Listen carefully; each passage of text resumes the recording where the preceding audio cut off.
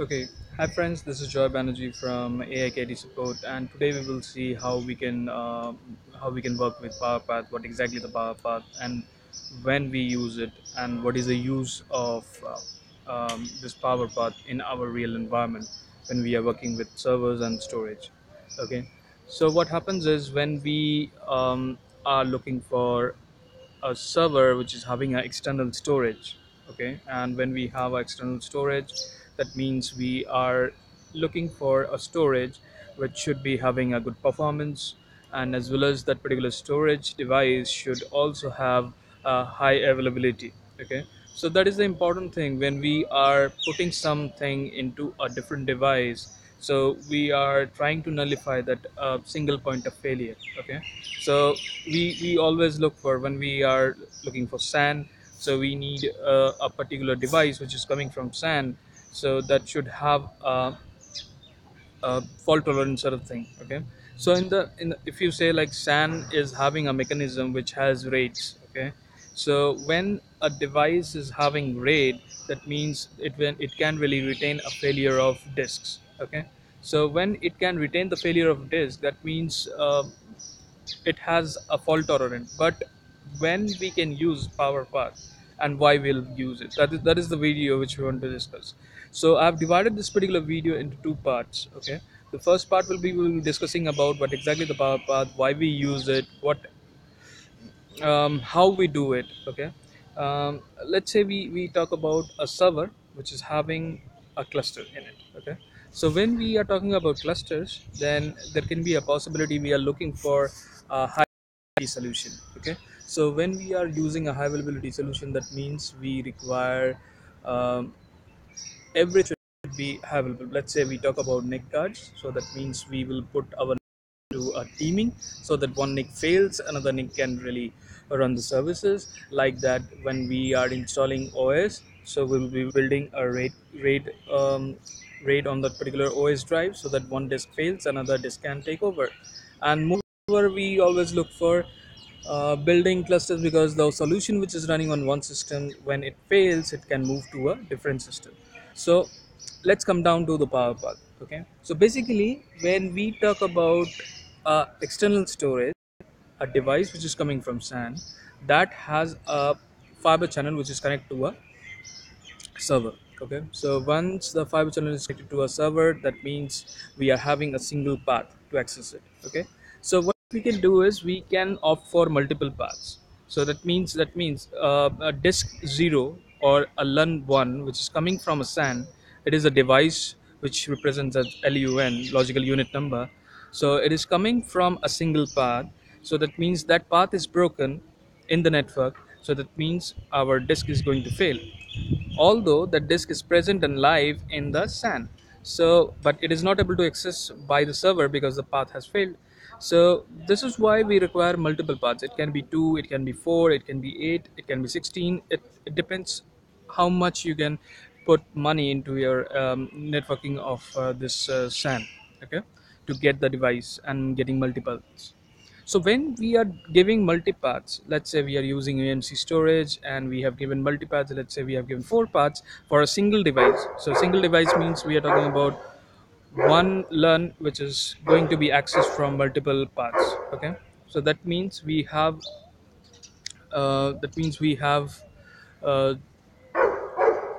disk 1 which can be accessible from 4 paths. So now why we need a power path? What is it? So power path is a solution to manage the multipathing on the OS level. Okay, what happens is you can say, okay, if I'm using Windows Server that has a MPIO inbuilt, so that can also handle that thing. But the thing is, there is an algorithm which is happening in the back end. If we are using EMC storage, in that case it is better to go for a vendor specific multipathing solution, which is PowerPath. Okay, so let me show you what examples are. Okay, so what happens is, let me move me here. We create, okay, let me change the color actually. Okay, so what we can do is we have a server here, and we are getting this particular disk from SAN. Okay, this is SAN. So We can give another path here. So we have multipath now. Okay, so once we are having multipath, now we can say, okay, this multipath need to be adapted and understand by the OS as well. So we have MPIO, which is the native multipathing software from the Windows. So we can use that. So when we are using it, so we can say, okay, it can manage all the things, but it is very important when we are using a specific vendor, they know their product, they know their algorithm. Okay, so that needs to be taken care. So that's why they prefer to use their pathing solution. So when we are having any storage from EMC, so we can go for Powerpath. Okay, so Powerpath we can really install. So we have a video coming in today how to use the power empty command. It is basically a power empty command by which we can run some, what you can say, run some commands, and you can really work with PowerPath. You can see how many paths are enabled, how to register the license.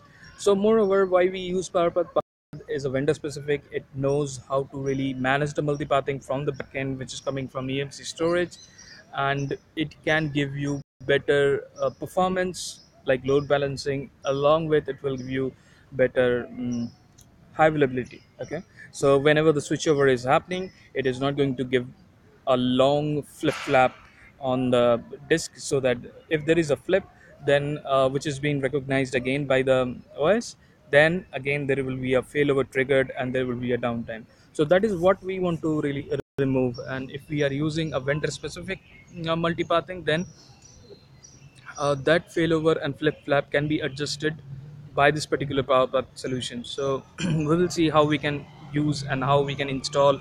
In any cases, you need to upgrade this particular PowerPath. You will see how we can upgrade it. So we have a separate video for that, how we upgrade a PowerPath. And today we will want to release a video which is going to tell you that how you can work with power empty command. Okay, so this will let you know how to use Powepath. So thanks for watching. If you have any questions, just let me know, and just like this particular video, and do share comments what exactly you are looking for, and if anything specific which you want to create, which you want me to create for you. So I will be feel happy for that. So share your views, like and subscribe, because today we are going to release that particular PowerPoint video, and after that we will be showing you a different video on which you will see how to uninstall a existing PowerPoint solution, and what are the prerequisite, what are the method which you need to follow. Because in case you do uninstallation of PowerPath and you don't know what exactly the current method need to be followed, the whole OS can crash. So that is very important, that what exactly the steps you need to follow, so that you can really move smooth and there will be no crashes which you need to overcome with. So thank you very much for watching this particular video. This is Joy Banerjee signing off from AI Carry Support, and do subscribe and like my channel so that you can get more videos like this. Thank you.